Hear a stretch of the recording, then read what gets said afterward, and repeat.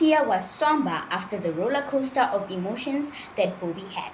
Spotty and Blax were empathetic to his situation, but not sure what to do to comfort him. So they sat with him silently until he was ready to speak.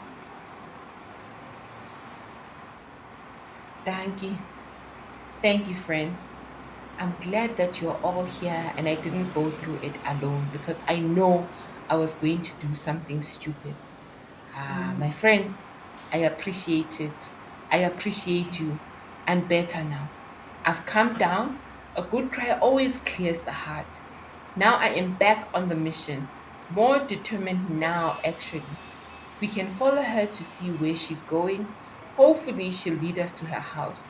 Then we can go home so Daisy can come up with a plan to get my life and my head back.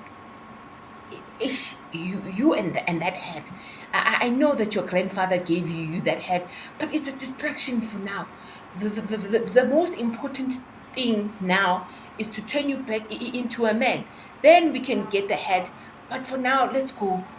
I think dust yourself off, man, and let's follow that magogo. That boy is getting on the bus and she is standing there. So let's go, but not too close. We don't need to hear anything else. Maybe she talks to herself. You can never be too sure with witches. Bobby stood up and dusted himself off with his tail. They spent most of the morning on his antics, but he wants to continue with the mission. Blax was still shaken by all that transpired, so he wanted to take Bobby's mind off things a bit. Hey, Bobson, tell us a story about when you were a human. Where did you live? Where's your family? Do you have brothers and sisters? Tell us more about yourself. Yes, Bobby Mashangu, the man, the dapper dapper man.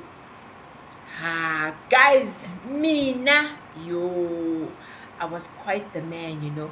When I was a man, I don't think I appreciated myself enough. I was confident and I knew that I was doing good things like taking care of my mother and my friends. But now that I'm a dog, oh, I realize how great I was and how my people are missing me so much right now. I was a good man. The dogs were approaching the main road, so they waited to cross the street. Bobby watched the bus drive past with Vusi wearing his hat. Lex looked at him, worried he would bark wildly and run after the bus. Instead, he bowed his head down and made peace with his friend's advice to forget the hat for now. The main focus was to see where the witch was going so she could turn him back into a man. Okay, let me tell you, Mina Gahlele, I'm from Meadowlands, Zone 4, Ndofaya. How? Konala, this is your car, Simos. Yebo, yes, Poti. I have lived here all my life. My mom and dad got married in a white wedding here in the streets. What? In the streets? Were they poor? No, man, I'm sure you've seen that people get married, they close off the road and then they put up a tent with tables and chairs, and it's beautiful. Then they did their step, and the whole neighborhood was there. Twang, twang, twang, libode, libode. Wana, twana, lili, kaladi. Yo, this was my mom's favorite and fondest memory. She stands up and does the step every time. Like this, look.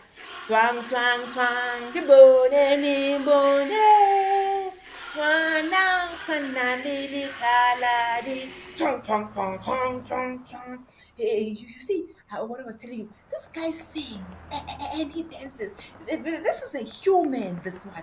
Look at those legs moving. Yo, he's amazing. Yo, but please, Bobby, do not stand on your hind legs again. That is just way too much attention. I'm still shocked the SPCA didn't come take us away. No, no, no, I won't. I was just remembering my mother telling me the story. What is a white wedding? You said your mom and dad had a white wedding. Is there a black wedding? I mean, I'm a black panther, so my wedding would have to be black. It would be a black wedding. Oh, no, no. Ish, I forgot you are not humans. A white wedding is basically the white dress that the bride umakoti wears. And no, there is no black or orange or green wedding, but there is a traditional wedding where the families pay lobola to join the families, and the bride and groom wear traditional clothes. Oh, hi. Humans are complicated, man. Why don't they just have one wedding? What is this all about? If I was a human, I would have one wedding. The humans look so happy in their colorful clothes when they are dancing in the streets. I like that. Yeah, I mean, I hear what you're saying. Some people feel the same way. Some people don't even have the white wedding, they just have a African wedding. So, my parents got married 3 years before I was born, and they bought a house here, and that's where I grew up. They had me, the light of their lives. My mom was a nurse, and my dad was a truck driver. So, he was not home very often. I spent a lot of time with my mother and in the streets with my brothers and sisters from my other mothers. Pella, in the township, your parents don't need to have too many kids because there are enough in the streets to keep me and her busy. Everybody parents the kids in the streets. All homes had a rule that we had to be home before the street lights went on. Sometimes we'd miss the curfew because the games were too good. My favorite game was Chicago. Chicago? Yes, that's a game we played. That's like dodgeball, but with tins. So we would save all the tins when we ate at home. There were 10 of us. So there's two teams of five. Then we decide which team has the ball first. The aim was to hit all the other team members with the ball before they could build the tower of tins, jump them, and shout Chicago. But yo, there was this guy called Speedy. Yo, Speedy. He was so fast, everybody wanted him in their team. No ball would ever hit him, and he could build a tower and jump before you can even blink. Yeah, that was a great upbringing for sure. It sounds amazing. I remember seeing the kids in the streets playing that game. They were always happy and laughing, huh? Until the street lights came on and bells came out. Then the kids would scatter. You saw that? I remember dogs in the neighborhood joining the game and also chasing us around. That was fun.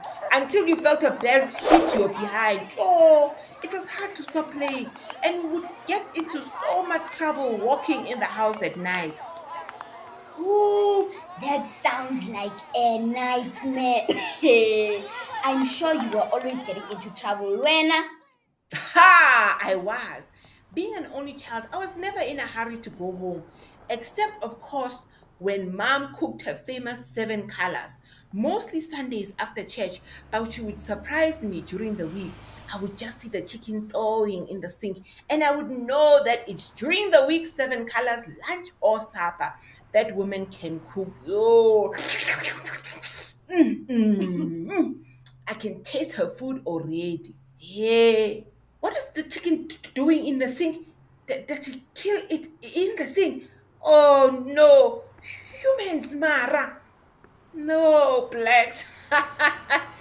The chicken is already in pieces, but it's frozen and needs to melt. We buy it from the shops frozen, and then we thaw it so we can cook it. Oh. Hey Bantu, more colors. What is seven colors now? All these colors, white African wedding. Now here we go. You humans, Mara. I want to be a human. Do you think that witch can turn me into a human also? No wonder you love food and chicken so much. Hey, oh yes, indeed. I love to eat. Mina, you see, I'm skin and bones, but I can eat all day. When you make Sunday lunch, you can't just make pap and gravy. It has to be colorful, like a rainbow, like the Rainbow Nation. We would have rice. That's white. That's the first color. Then we would have meat or chicken and gravy. The gravy is reddish orangey because of the tamati and the curry powder. The chicken will be brown because of the spices they put when they fry it. I can hear it now. Say it in the oil. Yo. So far, we have one, white, which is the rice. Two, brown fried chicken. and 3, reddish orange gravy. Then you need green. Green is the spinach or the cabbage, number 4. Then we have beetroot, which is a dark red, 5. Then we have carrots that are orange and can be cooked in many, many delicious ways, 6. And the best of all, that I love the most, is number 7. Baked beans and mayonnaise. Yo, haha, that's the best salad ever. My favorite. Mayonnaise. Yeah, mayonnaise is like a sauce, like tomato sauce, the white one. Yo, it is so good, yo. I can feel my stomach rumbling. All this talk about food is making me hungry. Oh, I'm also hungry now. Oh, it sounds so good. Mhm. They were so caught up in Bobby's story that they forgot that they were following the magogo. They were daydreaming about being a human and living in the life that Bobby was talking about. They looked around and spotted the witch standing next to a gate. They watched her intently. She opened the gate, then took out a key from her pocket to open the door. Then she went into the house and came out with a rubbish bin. The dogs knew instantly that she was home. They looked around to make sure they wouldn't get lost when they came back with danger. They saw a puzzle shop next door. They ran back home excitedly to share the news with Daisy and the others. Bobby felt confident that he would be a man soon.